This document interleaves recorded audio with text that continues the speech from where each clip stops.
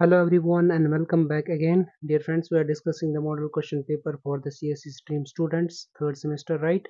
Subject code is BCS or BCS301. Okay, so far we have discussed the varieties of problems from the model question paper. If you have not watched it yet, you can go through the description box. You will avail all those videos. Okay, so let us solve today another problem from the central limit theorem. Okay, this is the question number 8a. In a recent study report on the Flurry blog, the mean age of the tablet users is 34 years, right? Suppose the standard deviation is 15 years. Take a sample size n is equal to 100. Using central limit theorem, find the probability that the sample mean age is more than 30 years. Similar question whatever we had discussed in the previous lecture. Okay, so write down, first of all write down the given data. What is the mean age of the tablet is 34 years, that is mu is equal to 34. Then suppose the standard deviation is 15, means sigma is equal to 15, right? And take a sample size n is equal to 100. Okay, as you already know the formula, that is z is equal to x bar minus mu upon sigma divided by under root of n. This is called as standard error. Okay, so let me write down this formula as it is. Z is equal to x bar by putting the values of mu that is 34 divided by sigma that is 15 upon under root of n is the sample size, that is 100. So I can write it as z is equal to x bar minus 34 as it is divided by this one 15 divided by under root 100.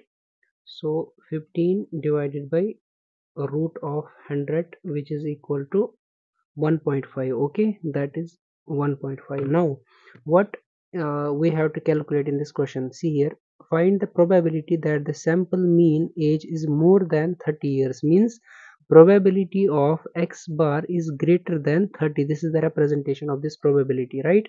We have to calculate this one. So for this particular calculation of probability, we should put a value at we should put the value of x bar as 31st over here. Okay, so I can write here at x bar is equal to 30, z is equal to 30 minus 34 upon 1.5. So z is equal to how much? This is your 30 minus 34 divided by 1.5, which is equal to minus 2.66. So minus 2.66 is the z value. Now I have to calculate the probability of x bar greater than 30, which I can write as p of z is greater than, I am taking z just because I have to check the value in the normal distribution table where z plays an important role. Okay, so instead of x bar you write down p of z greater than 30. At 30, what is the x bar value? Minus 2.66. So I can write minus 2.66, right?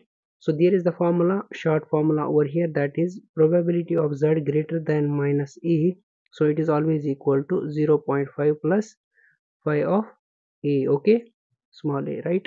So this is your 0.5 plus phi of a, that is 0.5 plus phi of, what is the a value here? 2.66. This is your 2.66. So I can write over here as 0.5 plus phi of 2.66. Now you have to check this value 2.66, phi of 2.66 in the normal distribution table. So in the previous video I have shown you how to calculate these values. You have to check row wise and column wise.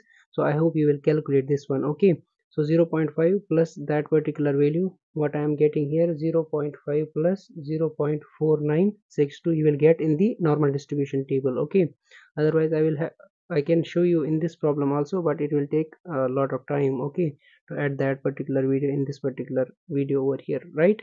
So which is equal to, so let me calculate this one, 0.5 plus 0.4962, which is equal to 0.9962. 0.9962 you will get the probability of x greater than 30. So it was in the question, the find the probability that the sample mean age is more than 30 years. So its value is 0.9962, almost equal to 1.